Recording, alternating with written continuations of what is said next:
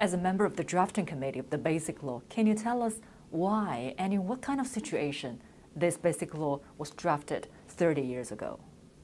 The Basic Law is a national law which particularly encapsulates the concept of one country, two systems, and the arrangement between the central government and the local government in the implementation of it in the Hong Kong SAR. Drafting was between 1st July 1985 and 4th of April 1990. It's taken 4 years and 10 months. The purpose of the Basic Law is to enunciate what is the content and what is the function of the mechanism that enable Hong Kong to operate under one country, two systems. It must be a complicated process. How has it been implemented? The economic systems, it has worked very well. As I said, we became the freest economy in the world until 2020, and Hong Kong was actually one of the international centers in the world.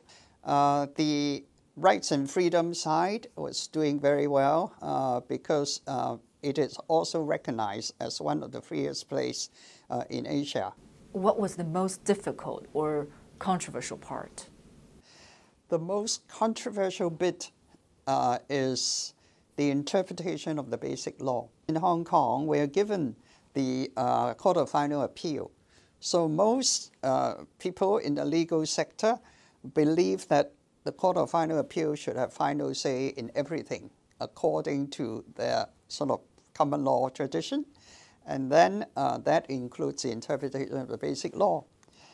But then, on the one hand, you have the final right of interpretation in the Standing Committee, and then you have the Court of Final Appeal. How are you going to resolve that? The courts in Hong Kong can interpret the Basic Law.